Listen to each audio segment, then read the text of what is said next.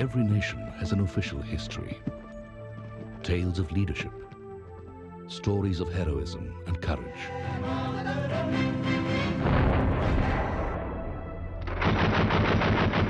Accounts of battles won and lost, glimpses of hope and glory. But there is another history, the history of ordinary people, of unsung heroes. People who create history through commitment and perseverance, sweat and drudgery. This is their story, the oil people of India. The people who foiled the design to make independent India an economic colony of oil multinationals, the fate of many a developing country. It was a long-drawn battle against formidable adversaries.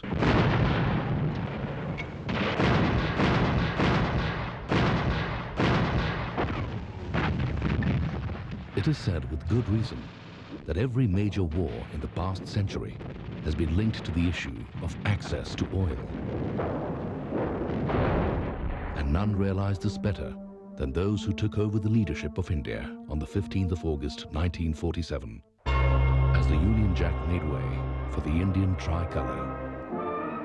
At the stroke of the midnight hour, when the world sleeps, India will awake to life and freedom. A moment comes. The visionary Prime Minister, Pandit Jawahar Lal Nehru, recognized the importance of oil security and declared in Parliament, a country that does not produce its own oil is in a weak position. From the point of view of defense, the absence of oil is a fatal weakness. Prophetic words. As early as June 1948, the government sought the cooperation of the 5 established foreign oil companies in India. But an American oil multinational surveyed India and declared there is no prospect for oil in India, except for some small reserves in the northeast. 2 American and 1 British multinational, however, promptly signed agreements in 1952 with the government to import crude for processing in their refineries to be set up in India. The Indian market was sure to grow, and this was the best way to begin the recolonization. The sun had not yet set on the empire of the oil companies. In 1954, Jawaharlal Nehru received a letter from G.L. Mehta, India's ambassador to the United States, which described how multinational companies had engineered the political changes in Brazil, which culminated in the suicide of Brazil's President Vargas. This letter was a moving document and deeply disturbed Pandit Nehru. A firm decision was taken to pursue self-reliance in oil.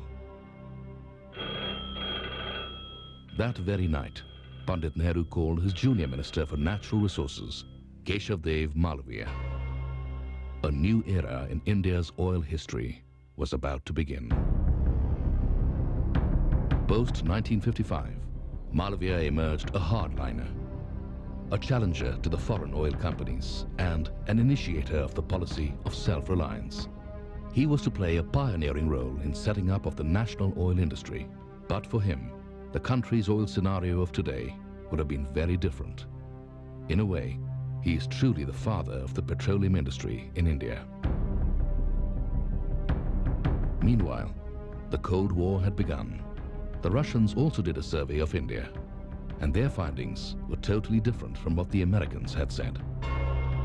The Russians said that India has reserves of oil and gas, and exploration and production should be taken up in earnest. On the 13th of December 1955, Malviya addressed the nation through All India Radio. He declared that prospecting and development of oil is a venture with no guarantee. Nevertheless, the risk is worth taking. India took the risk. The Oil and Natural Gas Directorate was formed towards the end of 1955, with its headquarters at Dehradun, 250 kilometers north of Delhi. A.M.N. Ghosh, a superintending geologist of the Geological Survey of India, was appointed its first director. The Oil and Natural Gas Commission was born on the 15th of August, 1956. The journey began. About 110 young geologists and geophysicists were recruited at a stipend of 250 rupees per month. They were to undergo rigorous training here in the foothills of the Himalayas. S.N. Talukdar was in charge of the training program, a product of the Presidency College, Calcutta, and the Cambridge University. He had recently left a job with the Standard Vacuum Oil Company because he found the Americans misbehaving with the Indian employees. Almost half a century later, Talukdar returns to the campsite at Mohand, a few miles outside Dehradun, with two geologists of the first batch of ONGC, P.K. Srivastava and P.K. Chandra. K.D. Malviya's determination to find oil in the country had become a doctrine of faith, and he would often remind the ONGC people that there is no going back from this determination. If we succeed, we win the race. If we fail, we perish and suffer. Living and training in the jungle for months formed a unique bond amongst these pioneers, a bond visible even after 5 decades, as they try to remember the song they used to sing together at the campfires. Que sera, sera, whatever will be, will be.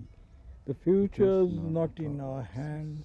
The words may have been forgotten, but the spirit remains as strong as before. When I was a young girl, I asked my mother, what should I be? Will I be pretty?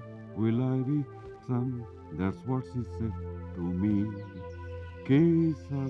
Early explorations took ONGC to the foothills of the mighty Himalayas, the Shivaliks. On a cool April morning in 1957, on the slopes of the hill facing the temple dedicated to the fire god at Jwalamukhi in Himachal Pradesh, drilling began with the rig the Romanians had brought for an exhibition in New Delhi. This was the first deep drilling rig owned by the Commission. For centuries, a gas flame had burnt brightly at the nearby temple, and hopes were high as the well was spudded on the somewhat risky date of the 1st of April, 1957. Many anxious moments and worries marked this first drilling at Jwalamukhi. Unfortunately, ONGC was not first-time lucky. The young geoscientists learned to take disappointment in their stride and move on to the next objective. In 1958, ONGC went to the Cambay region of Gujarat. On the 25th of July 1958, drilling began at Lunage with a recently purchased Russian turbo drill rig. The well, however, did not show any indication of oil or gas, even after drilling to a considerable depth. Alarmed by the drilling results, which were dry so far, a decision was taken at headquarters to terminate the drilling. L.P. Mathur, the then Director of Geology, was instructed to convey the decision to the site. Mathur, nevertheless, on his own wisdom, decided to go slow on sending the telegram. In the next 2 days, oil was struck. ONGC tasted success for the first time. Nehru visited Cambay on 4th April 1960. This was a historic day for Cambay, and thousands had gathered to welcome the Prime Minister, who came with the man of the hour, K.D. Malviya. More than 40 years later, some of the witnesses to that occasion returned to the historic well number 1 at Lunage. As luck would have it, self-flow had stopped from the well the Prime Minister was to visit. A young engineer, Arhana, saved the day. He pumped oil back down the well and kept it under pressure. Jayantibai Bapubhai was there to open the valve when the Prime Minister came. The oil gushed out and left its mark on the spotless white sherwani of Nehru, who said that he is carrying a good souvenir back to Delhi. It was due to such discoveries in Gujarat that the critics were somewhat silenced. The Eastern Economist went on to write that the striking of oil in Cambay has placed Malviya's entrepreneurship on the only sure basis of success, which is success itself. It is right that those of us, and this includes the Eastern Economist, who have often wondered whether the public sector was justified in taking these risks, should admit that, in the result, Mr. Malviya has been justified by the events. The government of India decided to grant greater autonomy to the ONGC. The commission was converted into a statutory body on the 15th of October 1959 under an Act of Parliament known as Oil and Natural Gas Commission Act. After Lunage, ONGC came to Ankleshwar. After 77 days of drilling on the 14th of May 1960, well number 1 at Ankleshwar became a gusher. Local inhabitants of the nearby village, Hajat, were overjoyed with Mother Earth's gift, and taking the sweet, light oil, they lit earthen lamps in their homes. A few days after the discovery, Pandit Nehru and Malviya paid a visit to inaugurate the site. The Prime Minister named the well Vasudhara, meaning the stream of prosperity. But the joy of the people of Hajat, the people of India, was not shared by the Western oil multinationals. They refused to accept Ankleshwar crude for processing in their refineries, saying that the quality was not good enough. Yet another blatant lie. ONGC proposed to the government to set up its own refinery at Koyali to refine the crude from Ankleshwar. Given the threat of a refinery owned by Indians, the multinationals backed down.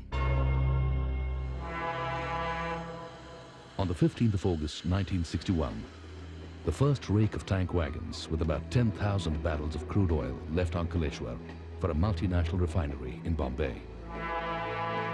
Malviya's vision was taking shape. Ankleshwar continues to produce one of the best crudes in the world even today, and is the first jewel in the crown of ONGC. Encouraged by this success, other prospects in Gujarat were drilled in quick succession, and by the end of 1963, a number of oil and gas fields were discovered.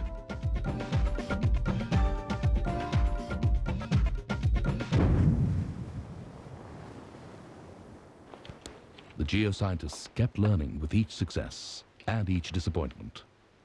They fanned out throughout India, taking all the hardships in their stride. 119, 66, 40 meter. Fire.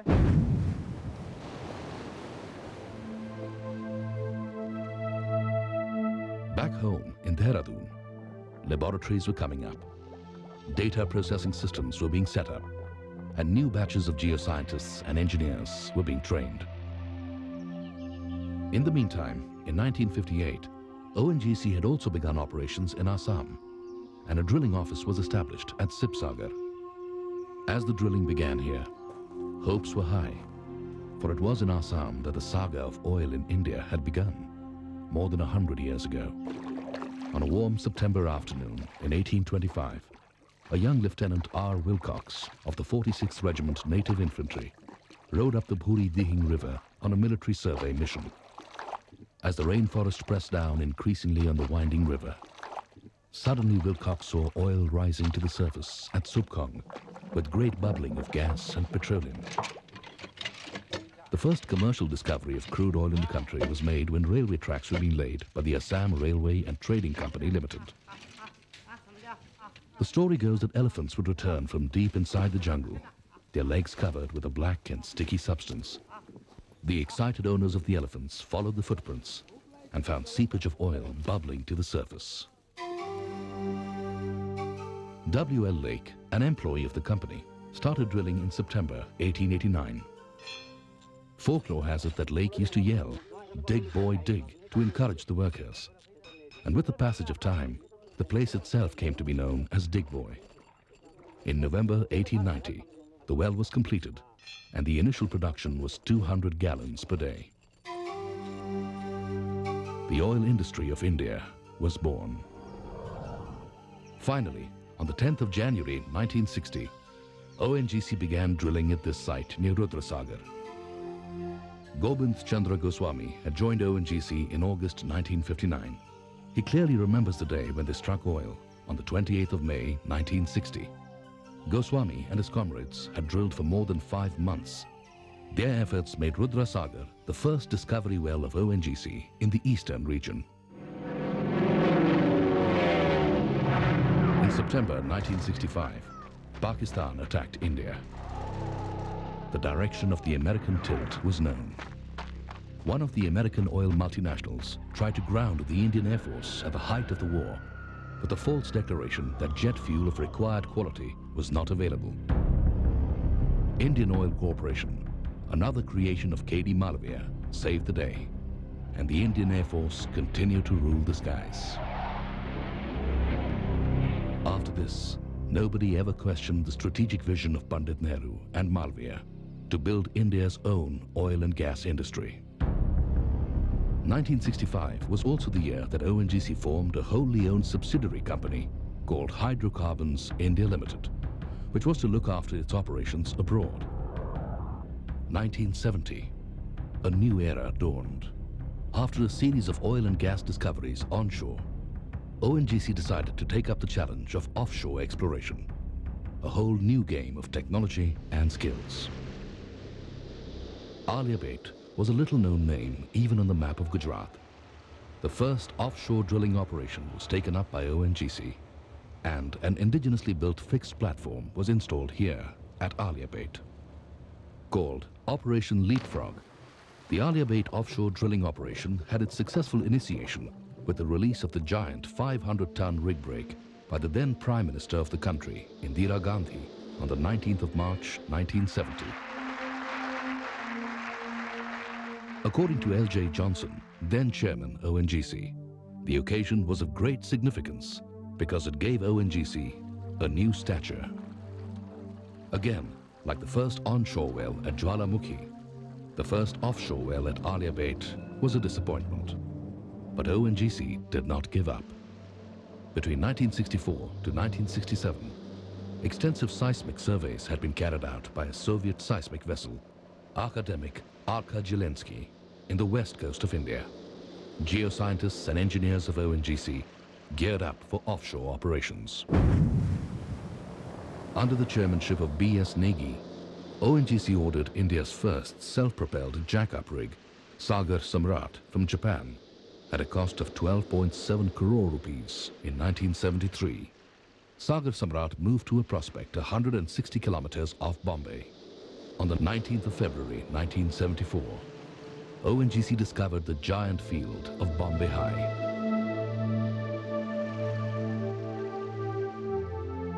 V.R. Koyande, all of 20 then, came from a coastal village near Goa. Train मिलने से हम बहुत खुश हो गया। अब उसी time में उसी जमाने में गोरे लोग थे, हम थे, और एक दिन हम लोग ने सब मिल के डांस भी किया, ऐसा डब्बा बजा के।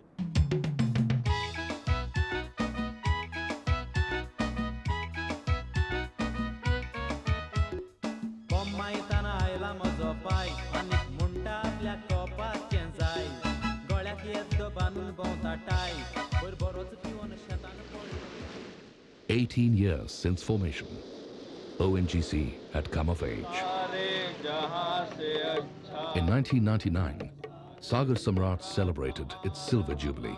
Sagar Samrat had drilled more than 130 wells and is ready to go strong for another 10 years.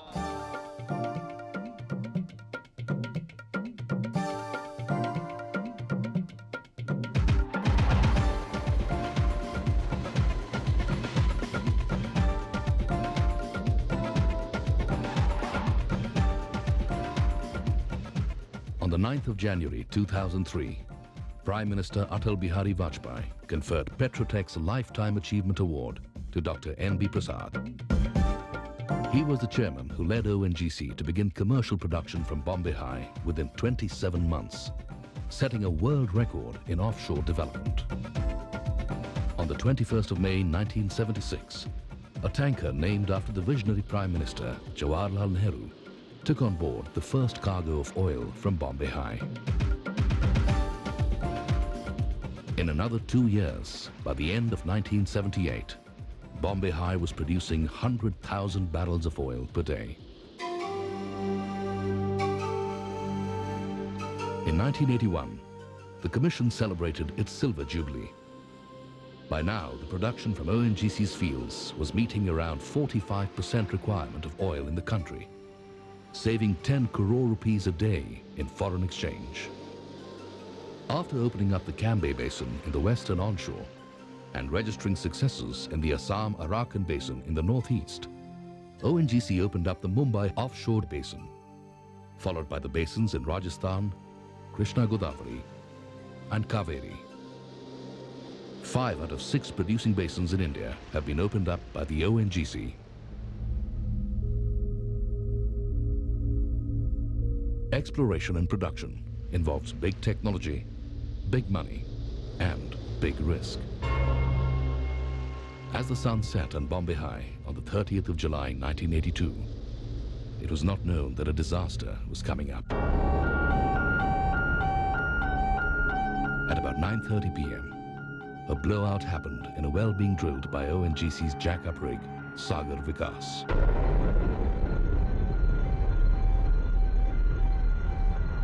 As oil and gas escaped, the rig was a total loss, but all the 74 men aboard the rig were rescued.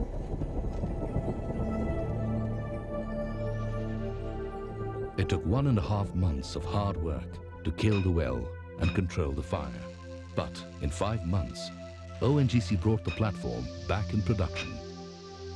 The country stood by ONGC, and on the 2nd of August 1982, Parliament expressed their best wishes and full support to the ONGC in their efforts to control the blowout successfully. In recognition of his exemplary leadership through the 80s, Colonel Wahi, the chairman, was conferred the award of Padma Bhushan by the President of India on the 19th of March 1988. On the 1st of February 1994, the Oil and Natural Gas Commission renewed itself as a corporation to bring in greater autonomy and better opportunities. 1996, Hydrocarbons India Limited was transformed into ONGC Videsh Limited. And today, this wholly owned subsidiary of ONGC owns properties in Vietnam, Russia, Myanmar, Iraq, Iran, Sudan, Libya, and Syria. 1997, ONGC became a Navratna public sector unit. And in the year 2000, the Government of India declared it as a flagship oil PSU. 3rd April 2002, ONGC's market capitalization crossed 50,000 crore rupees. ONGC today is the most valuable company in India by market capitalization and net worth. For 2002-2003, ONGC became the first Indian company to register a net profit exceeding 10,000 crore rupees. In March 2003, ONGC acquired MRPL, realizing a long-held dream of forward integration to refining and marketing. On the 3rd of August 2003, ONGC announced the launch of its deep-sea exploration project, Sagar Samriddhi, targeting to discover and produce oil and gas from fields under water depths of up to 3 kilometers, from Aliabet to Mumbai High to Sagar Samriddhi. ONGC continues at the cutting edge of global technology. Today, a rejuvenated ONGC is ready to take off as a global energy provider. Almost half a century ago, Keshav Dev Malviya had warned that prospecting and development of oil is a venture with no guarantee.